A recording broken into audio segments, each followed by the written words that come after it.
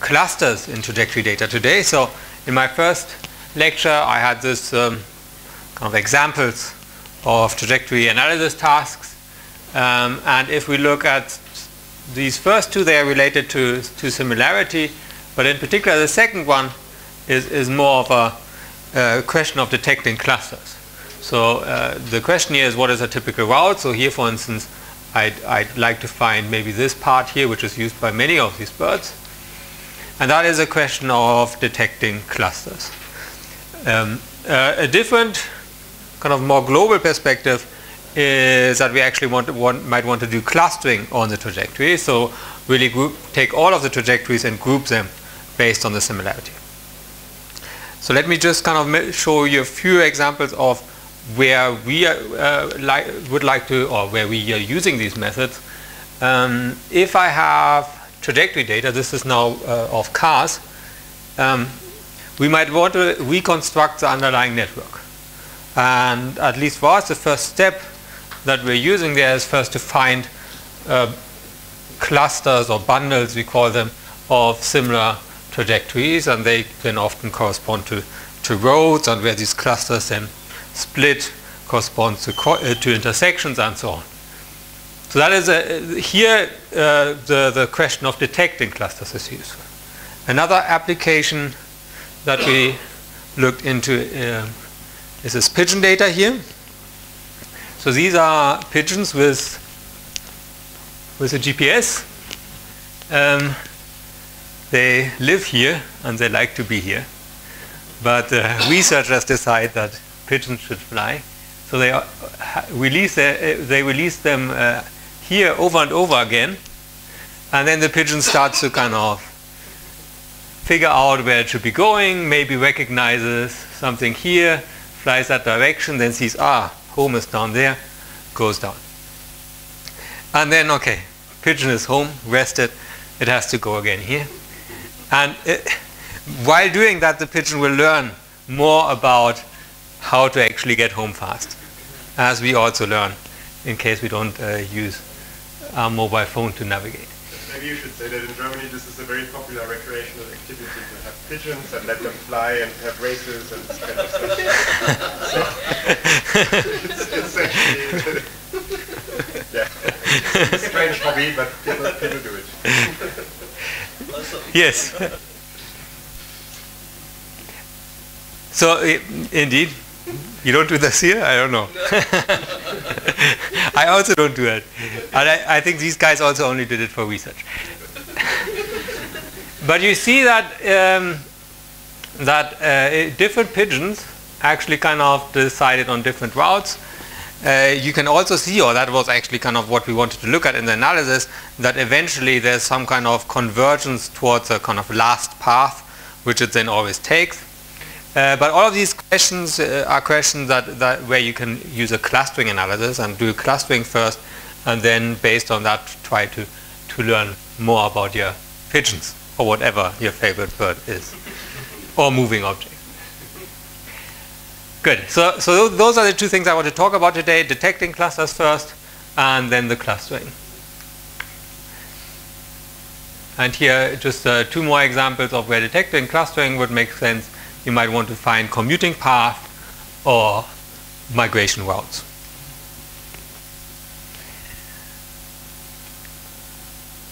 Here is yet another example, a football example. So this is something Joachim Gudmundsson works on a lot, and therefore also I can take his nice pictures.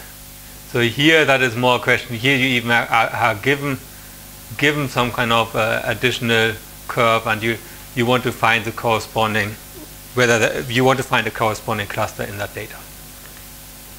Good. So schematically speaking, this is the setup that we have. So in particular, this question of detecting clusters is also an interesting question in the case where you only have one trajectory. So this could be our trajectory, and now this path is essentially taken twice by that trajectory, and we would like to detect that.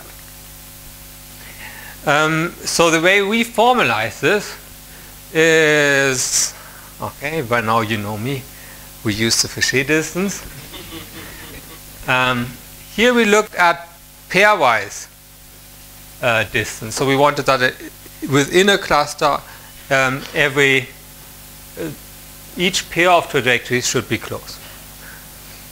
And we'll see more about that later, because eventually we switch to a different version because this one is too difficult. Then if we're detecting clustering, we do not want to kind of reuse the same part in the same cluster several times. And okay, this is, you can formulate as a multi-parameter optimization problem.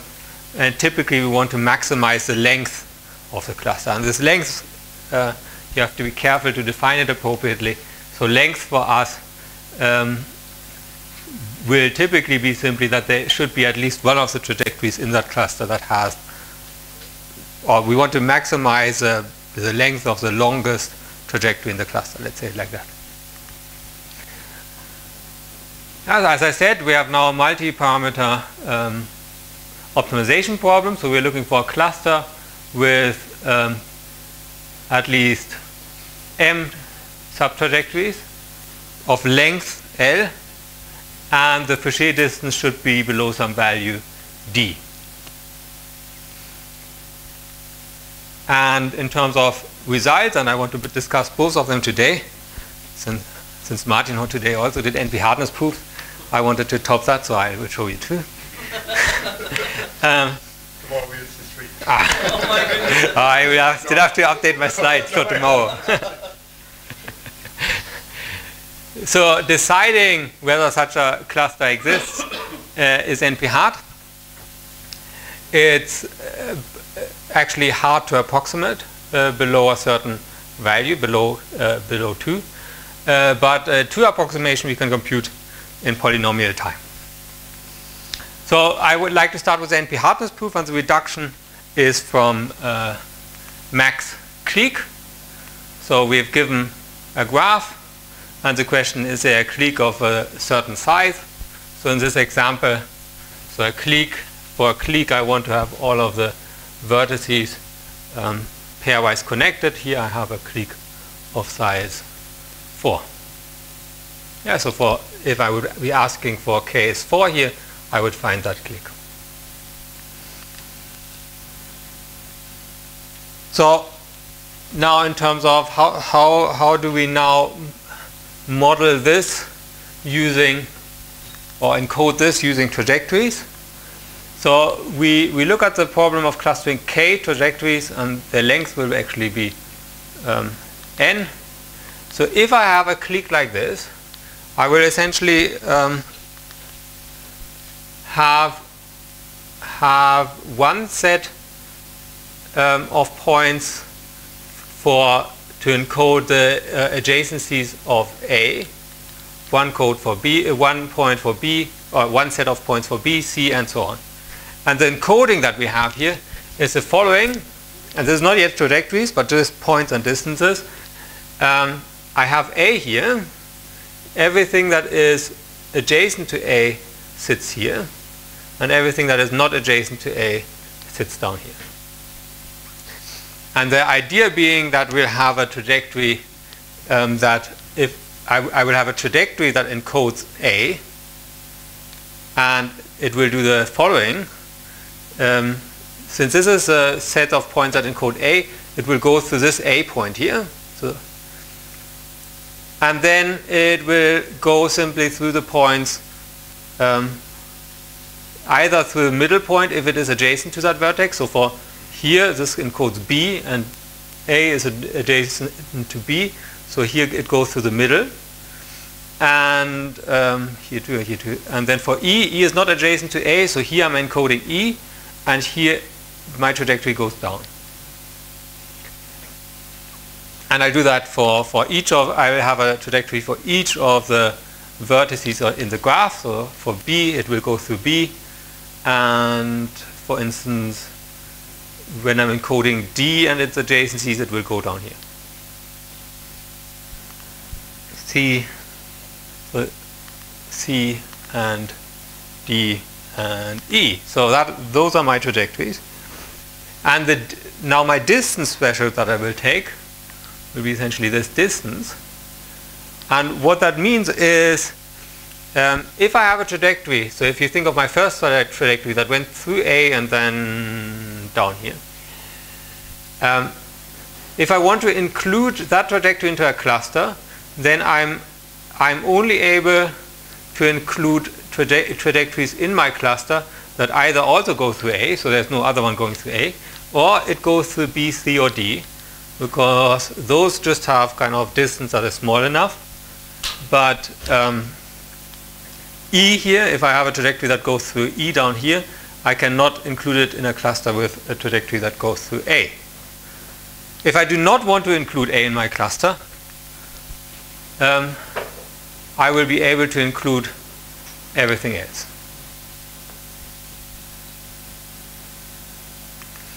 So Kevin, yes. Trajectory for D, if you go to that trajectory, you had like some bends in the middle. I did not understand for D. If you go back. I will go back to D. Hopefully there's no mistake.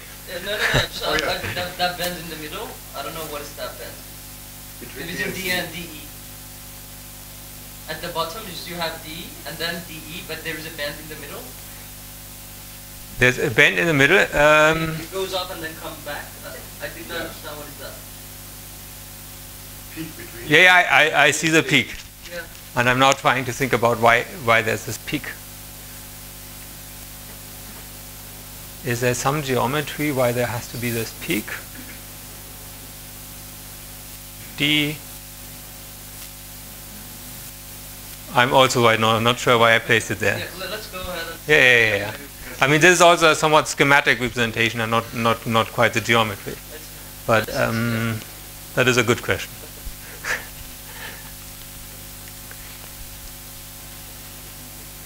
So this would be close enough.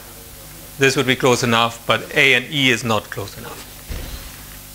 And that in particular means if I think of a mapping, so if I want to include A, this would be, the cluster would have to kind of move like this, which in particular means that if I want to include A,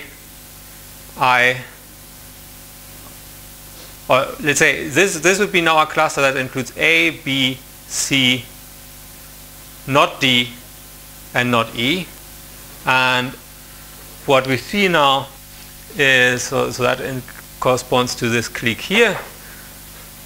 And there is, so if there's a clique of size M, so if this is a clique here, then I can include A, B, and C in a cluster, simply because for the A curve, the B curve, so A is up here, and otherwise A is in the middle except for E, but for E, I mean B and C will also be either in the middle or down here, and so on. So there is this cluster if and only if there's a clique. So that means that it's as hard as max clique, and that in particular now also means that if I think about approximation, I can see since this distance is twice as far, so I would have to increase the size of the disk by a factor 2 to also, for instance, include E. So as long as I change the radii slightly, I can still encode the problem, and that in particular then also means that up to that factor, it's also hard to approximate. Yeah, so because the size of this disk, it has to be at least, let's say this is distance 1, so it will have to be at least 1, but I can still do the same encoding as long as the disk is just slightly smaller than, has radius just less than 2.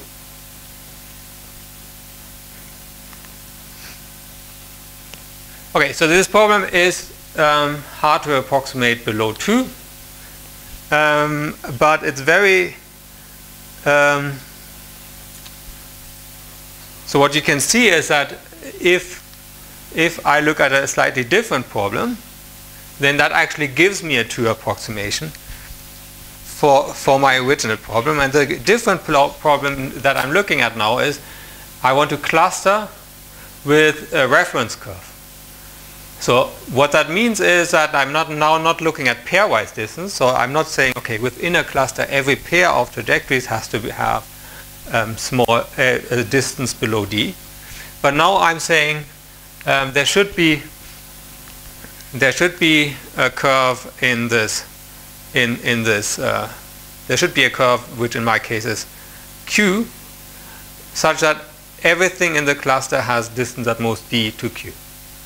And then using triangle inequality, I know that the distance between p and r is at most twice the distance from to the center, and that means that if I now find a cluster, instead of finding a cluster where all pairwise distances are small, I'm finding a cluster where the distance to a representative trajectory is small, then that gives me a true approximation of my original problem.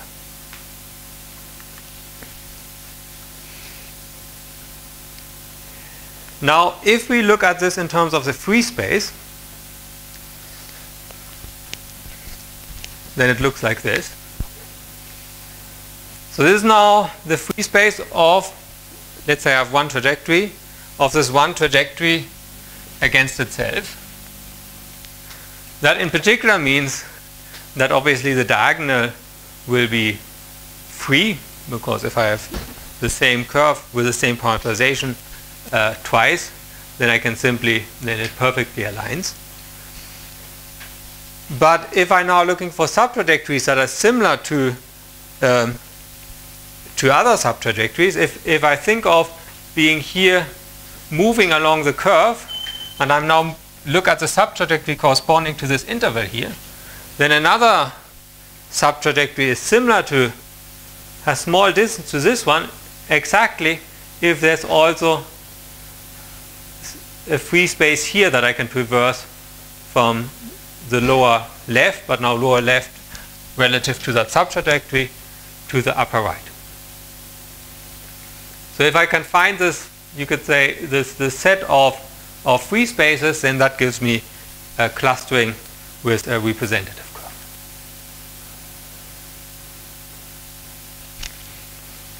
So if I can find these parts in the free space, then that gives me, then I know with distance in the free space with distance value d, then I know that with 2d I could also do find a clustering with the pairwise distances for, let's say, those three trajectories. And on the other hand, if there's a cluster with pairwise distances low, then obviously I can simply take one of the parts as representative and find then these clusters in the free space. So let me show you how this at least schematically looks like in terms of the trajectory itself. So I have this trajectory here. Where does it start actually? I think it starts here. So I move a bit.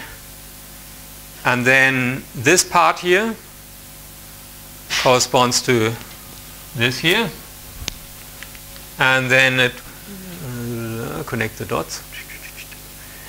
Then it moves around, and at this point again it is close to this one that we were looking at. So then I get this white part here. It moves out again and in, and then I have it a third time, and that corresponds to this one here.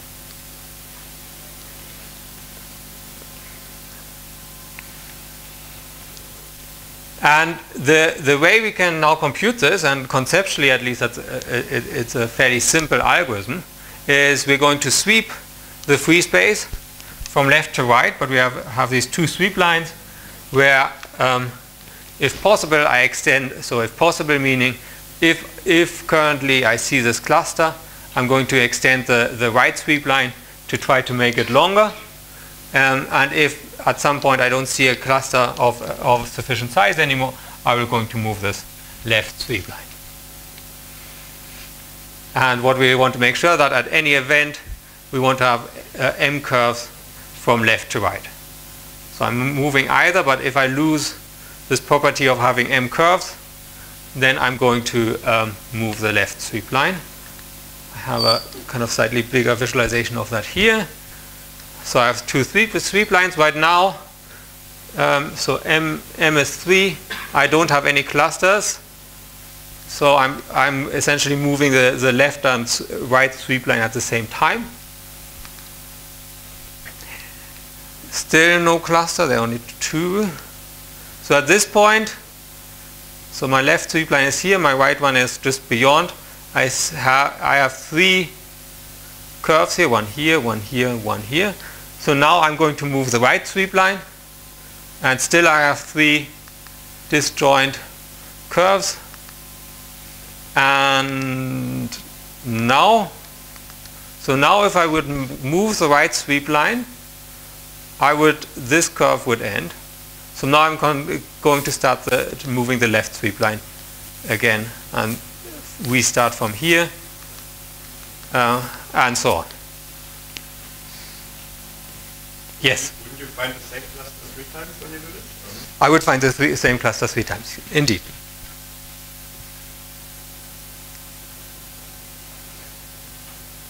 So the only extra information, so we need to maintain some extra information about, so that we can query whether there's still, so what we'll do is we're going to build a data structure on this part here, which we can query if I'm here, whether there's still a path to down there. And in particular, I also need to be able to query how far down I need to go. Because if my path goes down too far, let's say, let me take this example here. So if my path needs to go down too far, or up to here, then it means that here I will only want to restart slightly below that, because otherwise I get these overlapping subtrajectories. So I need to maintain that information, but at least in the, let's say, discrete Fouché distance setting, this is not too complicated. And the running time that we then get is n squared plus nm, so m was the size of the clusters, l the length, and order nl space. Now, I already briefly discussed this issue of if this goes down, where can I restart here? So that is, in terms of the continuous Fouché distance, the only kind of additional, or the main additional difficulty, because it means that if I want to include this curve in my cluster, and I have to go down, I have to go down somewhere onto this arc, then I have to carefully see that on this arc I don't start earlier before this one ends. So I have to start below that. And for that you'll have to look at a certain envelope of surfaces. So then the running time, so it's essentially the same algorithm, but because of this difficulty, the running time looks a bit more complicated, which just comes from plugging in whatever you get from working with these envelopes. But I don't want to go into more detail here. I'd like to just go back once briefly to where we now use this. So that was this map construction application. So the way we used it was first to run this on various values of epsilon to find many bundles in this data set. And then we have this huge set of bundles, and then based on certain kind of properties of the bundles, we select ones which we think are important, and add them to the network, and do that incrementally. And then when we see that bundles, that we for instance have bundles that would merge, then we add an intersection and so on. So I mean what we do on top of this is actually also quite interesting, but not part of the clustering.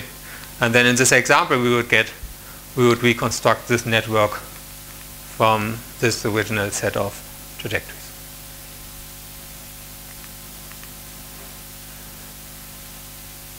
Are there any questions so far? Because now I'm switching to clustering.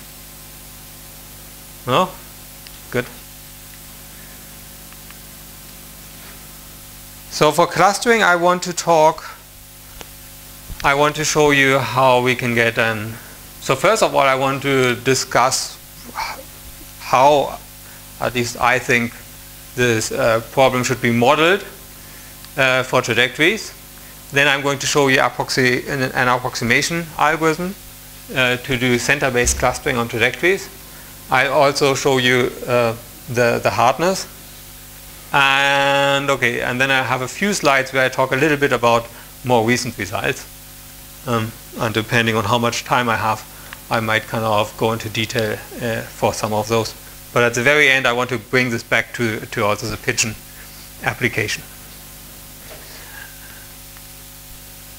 So the variant that I mostly want to look at is this KL center clustering.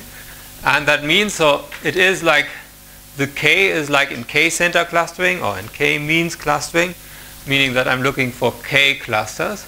But we have this additional parameter L, and L tells us how complex the centers may be.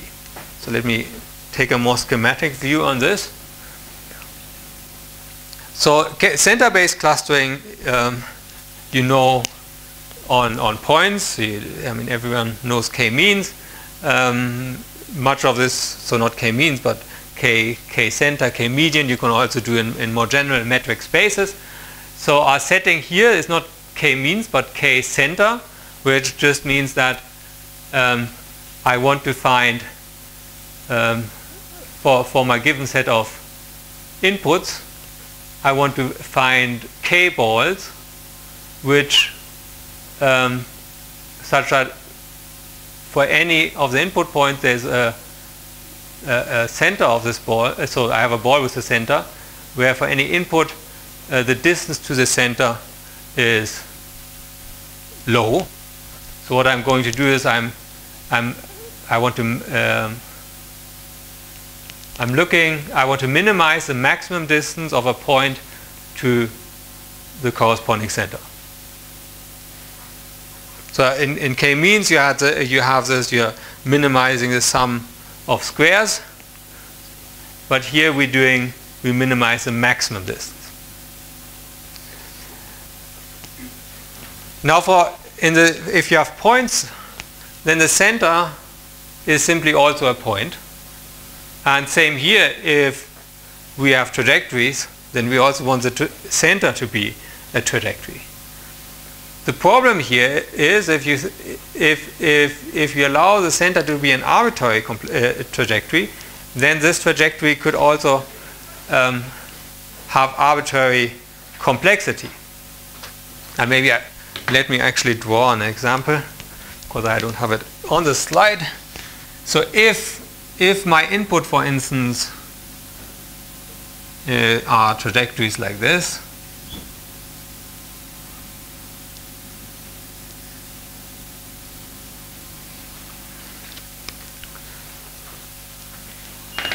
then you can imagine if I want to have a trajectory that is close to all of those, it would be somewhere start in the middle here. But here, because of this bump up, it would kind of move up here. It might move down there, move up here. So this could be a center for, if I'm looking at the case of I want to have one cluster for these three trajectories, this could be a potential center of a disk, in the sense that this has the maximum distance to this red curve over all of the trajectories is low. But you also see that this center picks up essentially any little piece of noise that we have in the input. And if you think of clustering as a way of summarizing your data, so of getting a compact representation, then obviously a center which is more complex than the input trajectories, or in this case, let's say, as complex as overall input complexity, is not desirable. And that is a reason for the second parameter that we're introducing. It's up here already. The second parameter, where I say I have K, so I want to have K center trajectories, and they should have complexity at most L. Yeah, so K L center clustering, K clusters, but the centers should have complexity L. So an example of a special case, if L is 2, I would be saying, okay, I want to find line segments as centers. So then in this, if in my example here, K is 1, I'm just looking for one center. If I would say L is 2, then the center that I would be looking for would be something maybe like this. Or if I would say L is 3, I might pick up the largest outlier here still. So that is KL center clustering. This is an example for L is 2 and K is 1. In particular, K in the case of K is 1, this is a different geometric problem, or a specific version of this problem, and it's a minimum enclosing ball problem. So if you think of it in terms of points, if I say I should have said K is 1 and L is,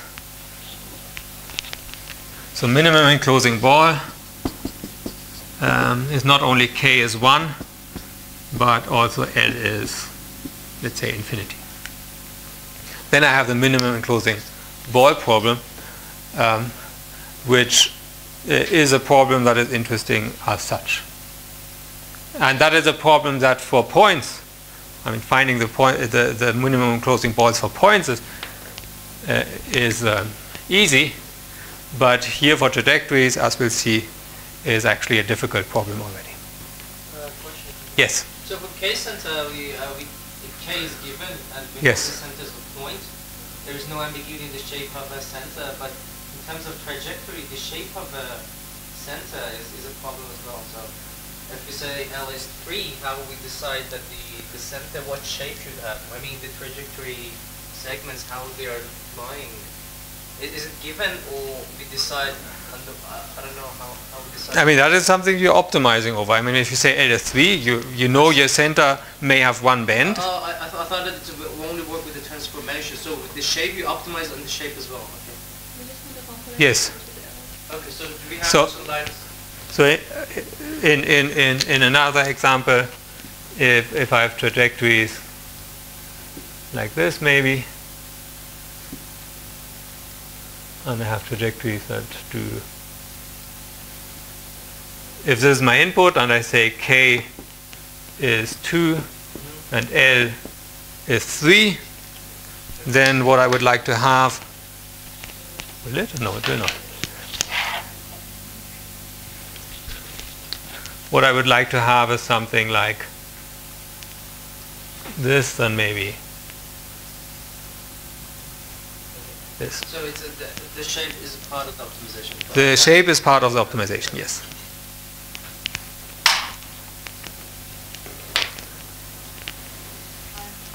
Yes. Is this unique? Is it unique the center of the No, the center is not unique, no.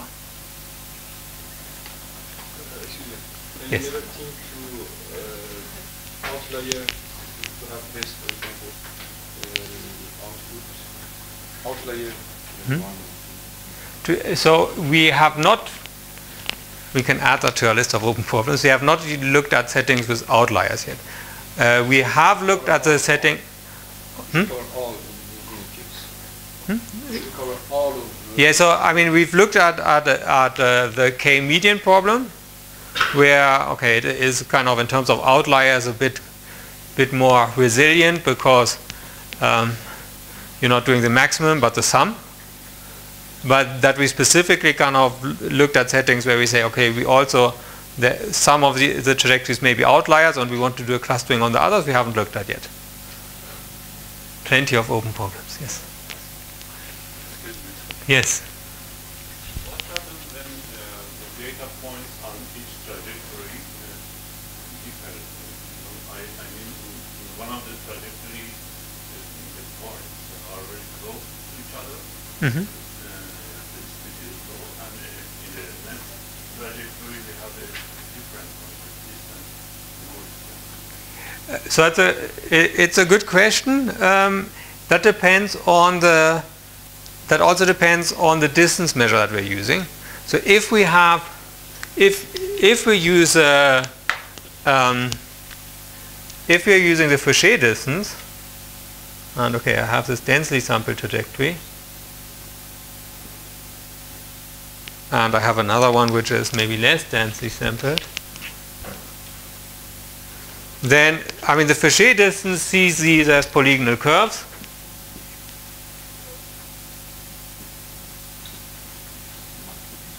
So the sampling, the difference in sampling, I think doesn't matter much here, because I would still find this, let's say LS3 finds the center. It gets problem. You said that at most data points in each trajectory. In each of the centers. In the centers. So L is not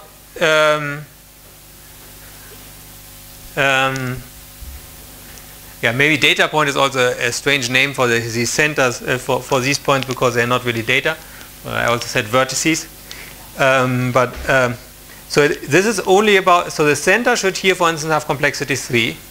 And obviously, I'd hope to, in this way, represent trajectories with many more data points. Yes.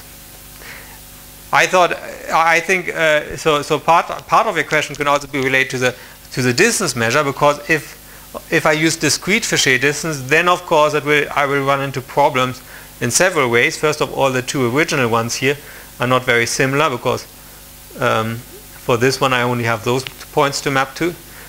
But also when clustering, in particular in the setting of where I restrict L, when I say I want to now cluster using discrete Fauché distance or dynamic time warping, slightly strange things happen.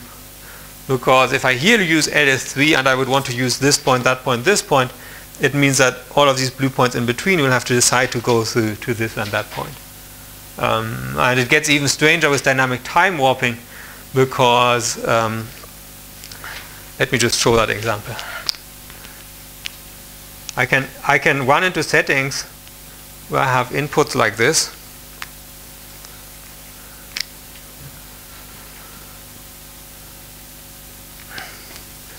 And where my center now, so I would like to have a center that sits here, obviously.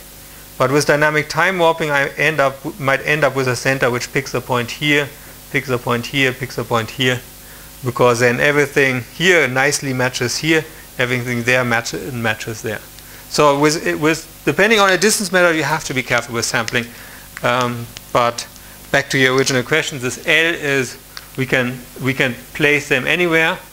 So it doesn't need to be on one of the original data points.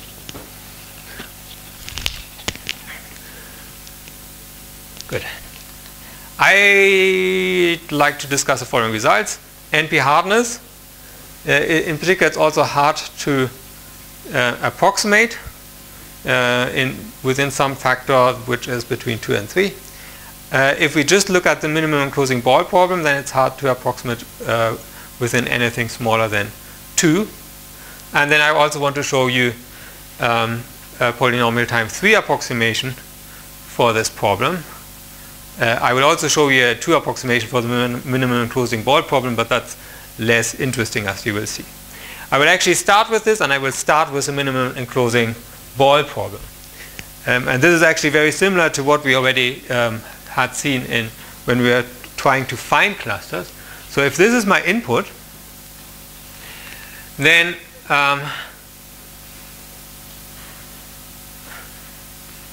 let's assume C, so this was my input, C is now, let's say C is a center for a minimum enclosing ball and the radius, so the optimum radius that we can get is R star. Then simply by using triangle inequality, if I take any of the input trajectories as center, then, so here I took Q as center, then what we get for any other trajectory, so let's say for P, the distance from P to Q is at most the distance from P to C, and then the distance from C to Q, which together is at most 2 times the optimum radius. Which means as a minimum enclosing ball problem, we can very easily approximate in actually an optimal factor of 2, but algorithmically maybe not the most interesting result. I'm showing this because now we'll be using the same idea, underlying idea, for the more general problem. So the algorithm that we're using is an adaptation of Gonzalez algorithm for clustering for k-center clustering in metric spaces. But we have two differences that we have to deal with here. So for one, we do not require the center will not necessarily be one of the inputs. And even worse, the center actually cannot be the inputs, assuming that the inputs have large complexity, because we have to use center curves which have complexity at most n. And the algorithm now proceeds as follows. We pick any of the input curves as base for the first cluster center. So let's say this is the one we picked, P1. Now P1 is not a suitable cluster center yet because the complexity might be too high.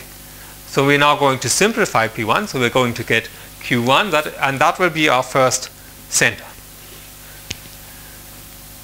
Now, next within the input, we'll look for the curve which has maximum distance to any of the current centers. So that currently is just maximum distance to Q1. And we'll take that as base for the next center. So that in this case might be this P2 here, because there's a large distance here. I'm taking that as a base for the center, so I'm going to simplify P2, getting Q2, and so on. And in my case, K is 3, so now I would stop. So this is what my algorithm produces, and what I would now like to show is that this is a 3 approximation. For this, let's have another look at, so we have these PIs. Those were the base for the centers, you could say. And we have the QIs, which are the actual centers that we picked.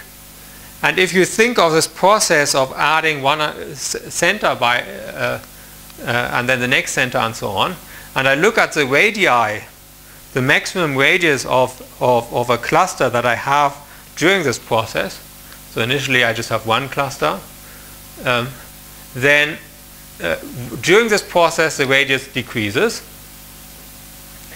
And in particular it means that if I now look at, so I have I smaller j, so I'm looking at a center that I already have, and I'm looking at one of the future trajectories that I'm going to use as a base, then the distance here is at least the radius that we had just before we picked this pj, and because these radii are decreasing, if I look at then the radius at k, so when I'm finished with my cluster, this will be even smaller. So that in particular means that these distances qi pj are lower bounded by the radius that I end up with.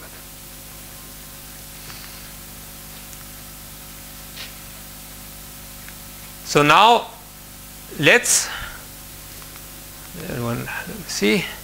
So what I'm doing now is I'm looking at the P at P4 here, and P4 would be the base of the next center that I would choose. I mean, my K is 3, but now I kind of assume I do the algorithm just one step further.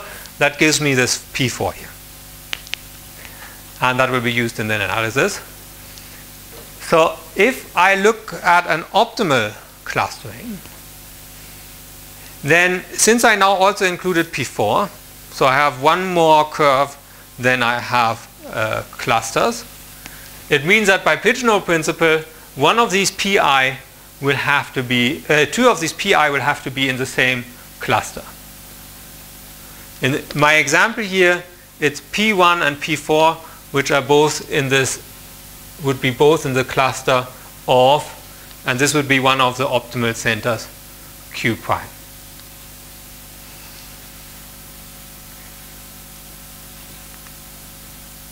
But if we now use triangle inequality, what we get is the radius that our clustering had, which is this RK. So the radius after adding the K's center. As we observed up here, it is lower bounded by the distance from of any qi with pj, which I can now split, so I can apply this to p1 to q1 and p4. So then I get this is lower bounded by using triangle inequality. I plug in q prime, so I can go from qi. So the qi would be, so q1 in our case would have been the zigzag version of p1. I can go from q1 to p1. Then I can go from p1 to the center, and I can go from the center to p4. Now I know, so R star is now the cost for the optimal clustering. That means that since P4 is in the cluster of Q prime, this is bounded by R star. Since Pi is in the cluster of Q prime, this is bounded by R star. And since Qi was a simplification of Pi, and if I now assume, if I use an optimal simplification, then since this is Qi is a simplification of Pi, the best simplification of Pi, in particular this distance will be at most the distance between Q prime and Pj, now I'm switching, between Q prime and Pi. So what I'm saying is that if I had an optimal simplification for P1, Q prime would also be a simplification of P1, but since the one that I used was optimal, the distance from P1 to the center will be, the distance from P1 to its optimal simplification will be lower than the distance from P1 to the center. So that gives me a third R star in this analysis. So that's why the quality of the clustering that I computed here, or the algorithm computed here, is at most 3 times the optimal. So that means we have a 3 approximation. So next I'd like to look at hardness. And the reduction here is from shortest common supersequence. So we have a set of sequences, S1 to Sn, and they are over a binary alphabet. And I now want to compute the shortest sequence such that any of the input sequences is a subsequence. And an example would be if this is my input, so I have the sequence ABB, BAAA, ABA, then a possible shortest sequence, supersequence would be ABBAAA, because ABB is included here in the first 3 letters, BAA is included here, and ABA is, I can take this A, one of the B's, and A here. So this is a supersequence of all of 3 of these, and this, if it's the shortest, then it's a solution to this problem. This problem is NP-hard, and now the idea of the reduction is that we, for each of these input sequences, we will have a curve, and then the center that we're looking for will correspond to a supersequence. And essentially what we now need, if you think about this problem, so we'll have the center that we'll have will be a longer sequence. So there will be things on the center not mapped to, so one step back, so I'm encoding these sequences by polygonal curves, and essentially what that will mean is that I will have some location where for A and some location for B, and depending, the intuition is I want to move from the location from A to the location of B, back to the location of A for this one, and so on. And then the supersequence will move between those locations more often, in some way picking up all of these patterns. But now obviously the difficulty here is that the supersequence will also include parts which then, if I want to map, let's say ABA and ABBAAA, then the parts in the supersequence that I don't want to use, those I will have to somehow map to other parts of the input that I create. So And okay, this is one slide just about the supersequence. So if at some point I get a center, so let's say I have an algorithm that computes the center, and it moves. I'm now in 1D. So I'm looking at 1D. So my center can actually only move up and down, and I use this third axis just to kind of illustrate time. If it moves down further than, if it moves down below -1, then we interpret that as A, and if it moves above 1, we will interpret that as B, and everything else we will want to ignore. And the way we do this in the input sequences, so if I have in my input an A, what I'm going to do is I will have one spike down here which will force the center to go down. So this spike enforces that the center somewhere has an A, which means a vertex that is goes sufficiently far down. The center might also have other parts which lie somewhere between -1 and 1. And to allow those parts to be ignored when doing the matching between the sequences, we encode an A in a sequence by having lots of additional spikes here, which allows any additional A's or B in the super sequence to be handled by this. Yeah, so the super sequence to pick up this, if my distance is 1, would have to go down at least to here. Now it might also go up and so on. So B will enforce it to go up here.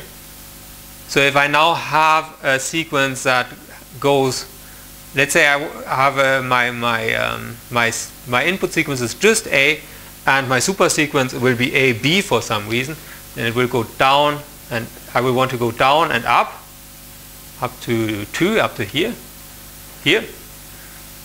And maybe there are even many B's, but all of these B's I can pick up by these small wiggles that I include in my A gadget.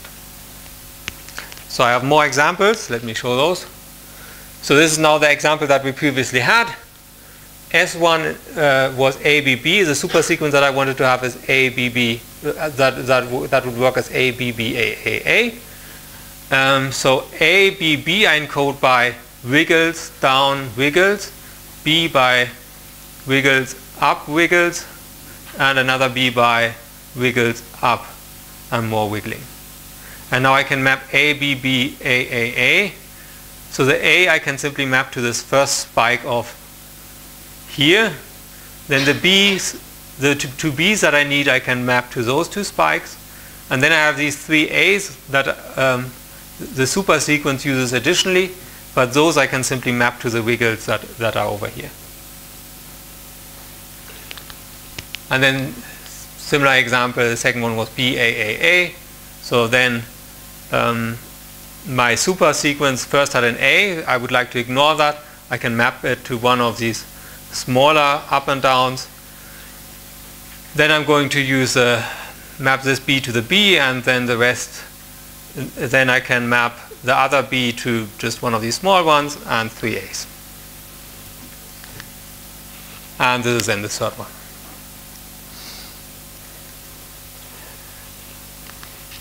So what we have now is, if there is a super sequence of a certain length, then there's a center curve which consists of at most 2t plus 1 vertices, and the other way around. If I can find a center curve which has the radius 1 in the setting, then I can read off the super sequence. So the center curve has complexity 2t plus 1. I can find the super sequence of length t. And that means in particular that we can reduce this shortest common supersequence problem to the 1L center problem. So we don't even need to use higher k here. It's just with 1. And actually we can also do the minimum enclosing ball, so we can also kind of set this parameter L very high. So this gives us, if you again look at these gadgets, you can change, you can vary distance, you can vary your radius to some degree, up to a factor 2. So that gives us actually a 2 approximation. In 2D we can do the same construction but somehow use the space more effectively, or place the gadgets further apart by kind of having a 1D space circular here. So the idea again is the same, but instead of now getting being able to show that we cannot approximate within a factor smaller than 2, we can show something slightly higher than 2. Ideally, if you go back to our approximation algorithm, ideally we would like to show that it's not possible to approximate within any factor smaller than 3, but we are not able to do that. So we first thought, okay, if we can increase this slightly by going to 2 dimensions, then we go to 3 and general D dimensions, but somehow we were not able to exploit the higher dimensions. I'm not sure whether that was simply a property of 2 dimensions or simply a property of missing intuition about the higher dimensional cases. I would hope the latter. Good. I would like to just show you an overview of our most recent results. And for that, I have to briefly introduce one more problem. So we were looking at the KL center problem so far, where I minimize the radii of the cluster. And now the KL median clustering problem, I'm going to minimize the sum to the corresponding centers.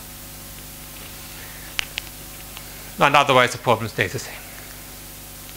So I just put this table in fresh from the paper, and fresh meaning that we also just finished it. So yesterday I updated my slides. So if you want to read more about it, you can either wait for a short amount of time or simply ask me for the paper.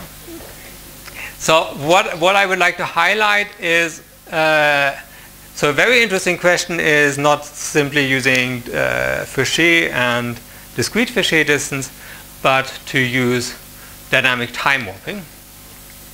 In particular, so dynamic time warping makes more sense in this median setting. So generally, I mean, you can combine obviously median and center with your favorite distance measure, but dynamic time warping, you're using sums, then that naturally combines with a sum over the clusters. So there, we can also show that it's NP hard, but also others very recently showed that it's NP hard. So here our main improvement is to essentially in dynamic time warping, you can choose, if you use your distance, your Euclidean distance, you can choose your exponent, whether typically you would use a squared distance, and that is handled, or just the regular distance, which corresponds to this case here. So this is how the exponent, and this means then that I'm going to use the square root. We generalize that to arbitrary ways of weighing an individual distance. Algorithmically, there's not many results, and the difficulty there really is the missing triangle inequality. So we don't really know how to make progress in that direction right now. Well, but let's see. Then what I showed you for the center, essentially much of this with a little bit of extra work generalizes to the median problem. And let me also show the second slide in terms of algorithms. So actually the hardness results here are more, I'd say, more intricate than the algorithmic solutions that we found so far, because all of the algorithms that we have are very much brute force. I'm sorry. Yes. You say that the same method that this subsequent sequence method is used for proving the NP hardness for the 1 million. Yes, it's essentially the same ideas, just that you have to, you have to do the encoding. You have to first blow up the strings a bit to make sure that in terms of weight everything works out. And so there are small changes, but I think the main change is that the analysis is more difficult. Yes, so I should wrap up. So these are algorithmic results. We can, is there anything? So the 3 approximation I mentioned, if k and l are seen as constants, then you can brute force your way through the problem. Is that actually here on the slide? So we also have an exact, that's actually not on the slide. We also have an exact algorithm, but that has really bad running time. But as you see, so the center problem, you saw the 3 here. Here we started with Gonzalez algorithm, but the median problem obviously also in metric spaces has been studied before, so there are algorithms there which we can base our algorithms on. All of the 1 plus epsilon approximations essentially build on finding first some approximation, let's say the 3 approximation, and then placing grids around the vertices of the 3 approximation, and then testing simply all combinations. Good. So those are the results so far. I already talked a bit about the pigeons, so let me just show you this one. Yes. So here, the analysis question that we were looking at, is there a convergence towards a final route?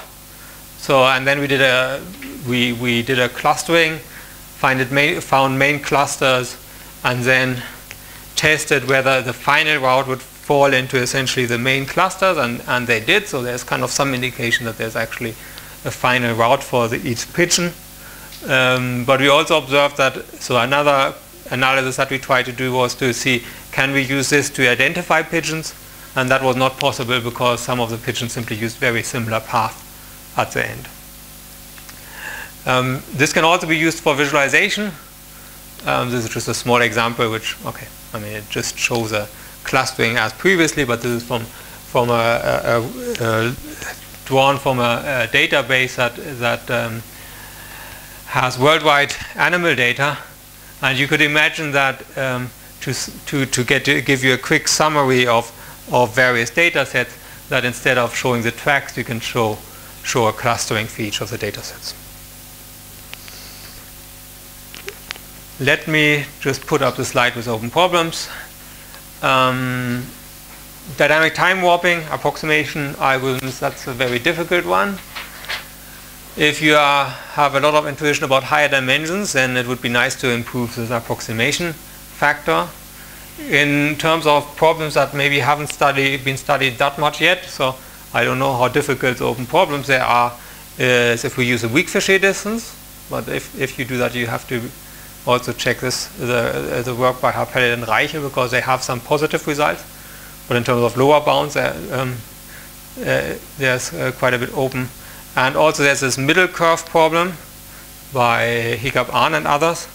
Actually quite a few of recent speakers here. So Carola Wenck is on that paper, and Helmut Alt and Maike Buchin. They gave algorithms for this problem, but did not discuss lower bounds. And that could be kind of an interesting problem to study. They are, well, no, I have to say, I guess they're NP hard. So it is more in terms of, so they have algorithms where the number of trajectories also show up in the exponent. So, I mean, you can think about hardness, but you can also think about conditional lower bounds, where you show, so they have running times of n to the, let's say, some kind of 2k, and then you could try to show that that's a lower bound of n to the 2k, or show a lower bound of n to the k, unless your favorite hypothesis fails. That was more kind of the direction I was thinking of in here. NP hardness they probably covered. I'm not sure. Good. Thank you.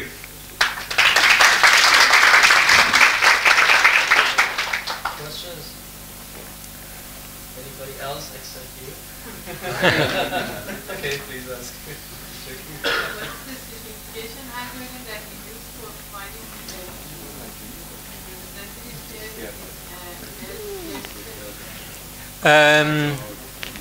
So we had a look at several ones. So you have the option of using an approximate simplification algorithm, and then your approximation factor simply goes up. So I think you could, for instance, but essentially all of the so in terms of approximation algorithms, the work that is needed here is from the Giebers et al. The stabbing disk with lines or line segments paper, because looking at a vertex constraint version here doesn't make, vertex constraint here is not good enough if we want to make a claim about optimal cluster centers. And in particular, local versions will not work here if I want to overall say that these are, if I want to approximate optimal cluster centers. So this is more based on this line stabbing by Giebers, Snowing, and this you probably know. What is the result exactly? They have approximation for each case of the simplification, better simplification.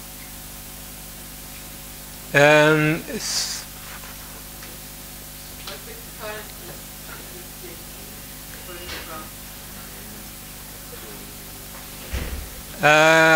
So I actually would have to look into the paper because it was a bit intricate, because they didn't exactly show what we needed to have, so we still had to put in some extra effort. They essentially had, essentially we could. And the black box simplification, that's enough for approximation? Yeah, so we use exactly. Yeah, you answered your question. Perfect. So actually, this was quite a nice technique, this reduction to this problem of the sequence of sequences. Yes. And thank you. What's wrong if you go to the 3 dimension? You mentioned that you didn't have the mathematics. So you can just do some similar things. You can do similar things in 3 dimensions. Let me go back to the slide here. I not in this presentation. I have more slides on this if you want to discuss it further. But the problem, the question in terms of our approximation factor is always there's kind of this intended radius, you could say, and then you kind of see how far, or the tight radius, and then you look at how far can you blow up the disks so that combinatorially nothing changes. So even with this larger disk, everything still behaves as intended. And our initial idea was to say, okay, we can do this in 2D like this, and in 3D then we take a tetrahedra, and then the path kind of visits and so on. But somehow in terms of the disks intersection there, it didn't help in terms of improving. Actually, I think what we got was worse than in the 2D case. It didn't help. So the disks intersected in a way that we ran into problems proving anything that works better. I have a question as well. So the data for the Pigeon or the code for tree approximation is available somewhere online, or? Yes, there is an R package with this algorithm and also some kind of heuristics to try to get better centers, because obviously, I don't know, I find this with the 3 approximation slightly funny in the sense that, okay, you get a nice clustering, but if you now want to use the centers, the centers are just kind of original trajectories simplified, so it's very obvious that, let's say in the case of one cluster, if you go to a biologist and say, okay, I can solve your problem in a 3 approximation, I'll just take one of your input trajectories, they might not be happy. So we have done some heuristics to try to kind of get better centers there. That's all in an R package. In that package, there's also, the pigeon data is also available somewhere else, but we included the pigeon data also that you can kind of get started with. So if you Google it, you can find it I hope you can find it, otherwise you'll ask me. But it's on GitHub. Excellent. Thanks. Yes, another question. Do you have any idea on what solves the problem if the importance of trajectories are different, for example, in Is it importance of trajectories are different? So I haven't thought about that version yet. I'd assume that my first step at least would be to look into, again, what is known in metric spaces. That seems like a very natural variant, which hopefully somebody already considered, and then take that as a starting point to then design algorithms for trajectories. I mean, very easy idea to resolve it is that somehow you can just repeat the trajectory, but not on the same place, but just a little bit further, and so that the magnitude of it gets high, and it plays more role in the results, and then use the same technique. You don't need to, if you want to put some weight on the trajectory, yes. you don't necessarily need to. So for the in particular for the median setting, that would work. Yes, yes. For the center setting, having the same trajectory several times will not change the clustering. So then you would, I guess, you would want to just a little bit further, somehow to make it a new trajectory, so that it plays a role. Yeah, but what I meant, and maybe I'm wrong. In the median. In the median, yes, in the median, yes. Okay, yes, I completely agree. Thanks. Yeah, thank you.